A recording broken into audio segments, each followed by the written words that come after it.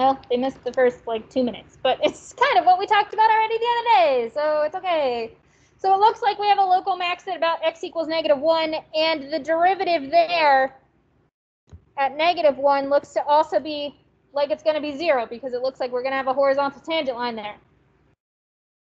Now what about to the left and to the right of this guy? Well, if I look at the left of this max, I have an increasing piece. If my original function is increasing, you scroll down a little bit.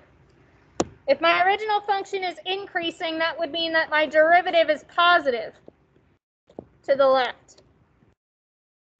Since f is increasing. And then if I change to looking at the right, it would be negative to the right.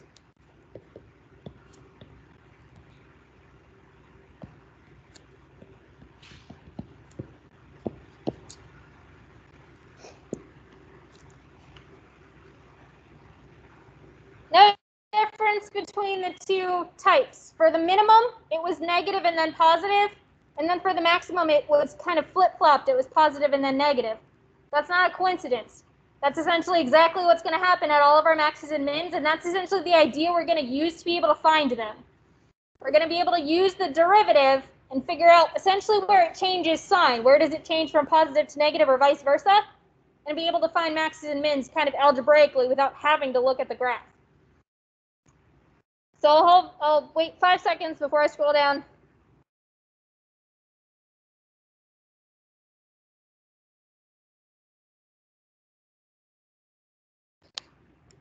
So next we've got a lot of definitions first, and I'm hoping we'll get to one example before we have to take our quiz.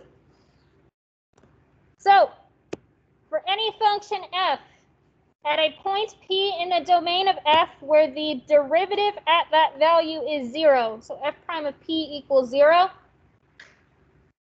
or f prime of p is what we call undefined, and I'll say a bit more about that in a second. This is going to be called a critical point.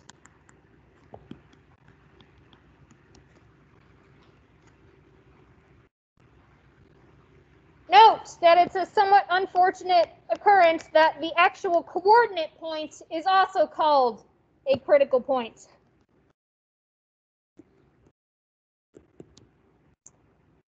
When something says critical point, it is 95% of the time just referring to the x value.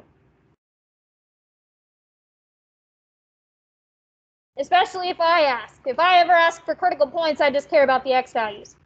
If I wanted to ask for the y value, so that y value, that f of p, can also be referred to as the critical value.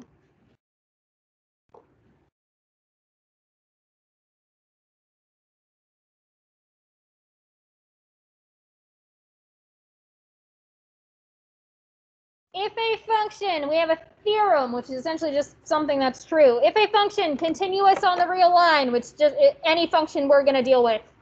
Oh, I didn't say anything about undefined. I got to talk about that for a second. Hold on.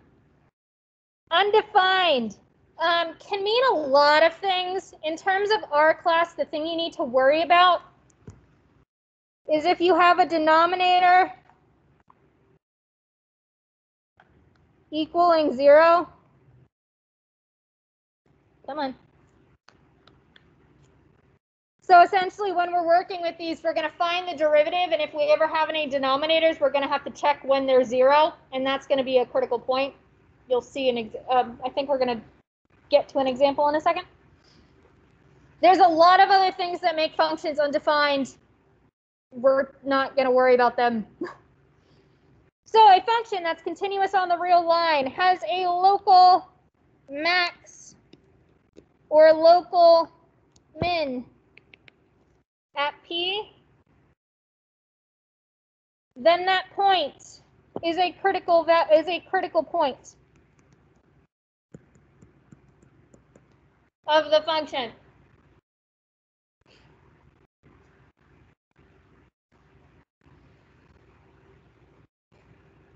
So if f has a local max or a min at x, then the derivative of x would be equal to 0. Now, I know I also said critical points could be undefined, but those are never going to end up being our max or min points. They're going to be other points of interest. The converse of this statement, which means the opposite, is not true. That is, we can have a function that has a critical point, but no max or min there. A lot of the places where the derivative is undefined is going to be not a max or a min. So just because it's a critical point does not mean it's a max or a min, but if it is a max or a min, then it must have been a critical point.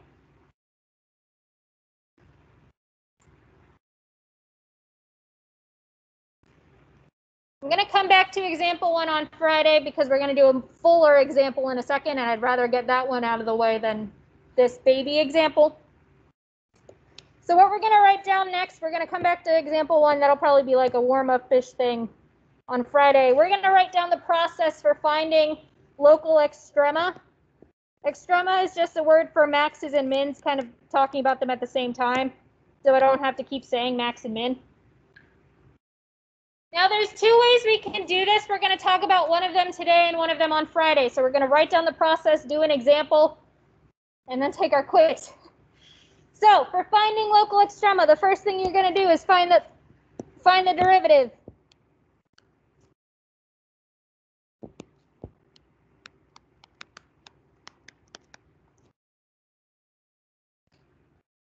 You're going to set the derivative equal to 0 and determine if it's ever undefined. So if it has a denominator, we're going to need to check to see when that denominator would be 0. If there is no denominator, you don't need to worry about that piece. The large majority of the time, we don't need to worry about that piece.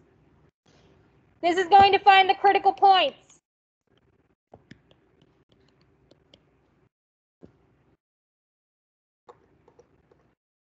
Then, like I said, we have 2 choices, something called the first derivative test or something called the second derivative test. We're going to talk about the first derivative test right now. So we either use the first derivative test, which is suggested, I think that's how you spell suggested. And I'll talk about why the second derivative test is not suggested when we get to it.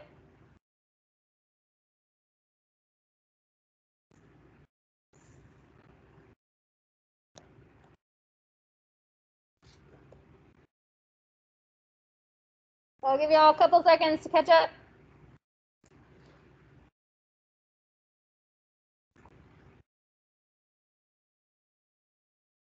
I'm going a little fast because we're running out of time, and I want to get through one example so that you can start your homework and actually have something of substance.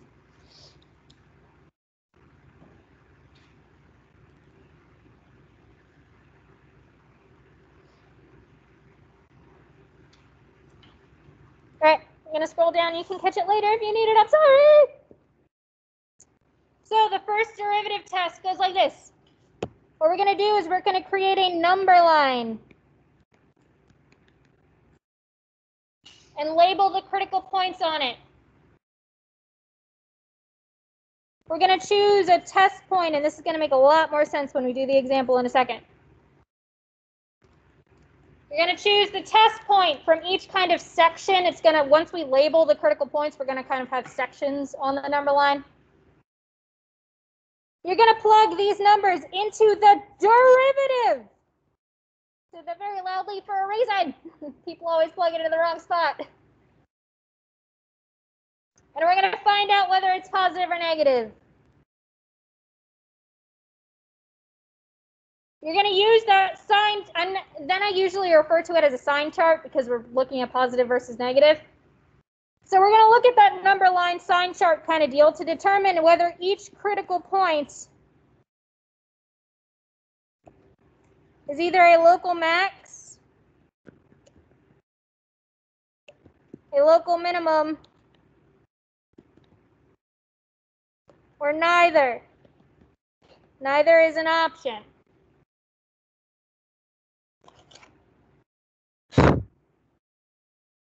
Oh, sorry, Teams. I just blew on my laptop and that probably sounded really weird. The way you're going to be able to tell which one it is so we're going to kind of have these number lines. Well, we're going to have just one of them, but two options because we have a local max option and a local min option. So we're going to have critical points on there. And say we find that it goes from negative to positive. One thing I also like to do is I'd like to draw little line segments. So if this is talking about the derivative, if the derivative is negative, the original is decreasing and then increasing if it's positive. Drawing those little line pieces makes it kind of easier to see that that's totally going to be a min. So we're going to have a local min at x equals p.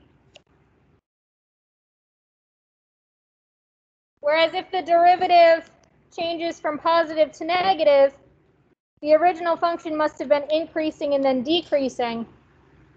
So we must have a local max at x equals p.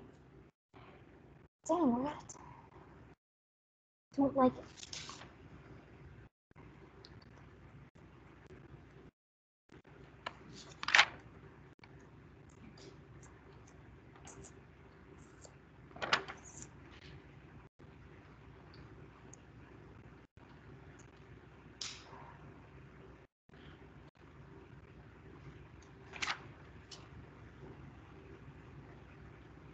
I don't have enough time to do the one example that I wanted to do.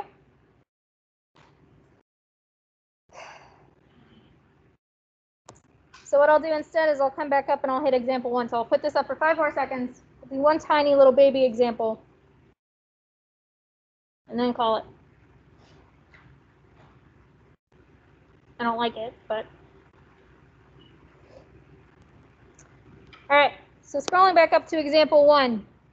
It says find the first derivative number line. So I kind of put this example before I even talked about the number lines. But so essentially what this is asking for is the derivative, find the critical points, and do this little number line that I'm talking about. So what's the derivative of this function? We have x cubed, which would give us a derivative of 3x squared.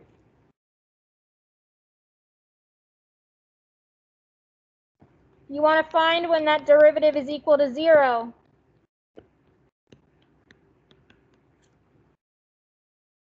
Divide both sides by 3, you get x squared is 0.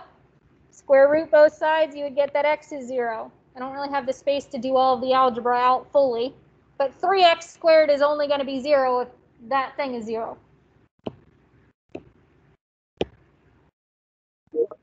Oh, well, I just unshared and reshared, so hopefully that fixed it as well. So we have x equals 0 being a critical point. There's no denominator there, so I don't need to worry about undefined. I make a number line. I usually like to label it with f prime so I remember what I'm talking about. I put that number on there. It doesn't need to be a nice number line, it just needs to be a number line.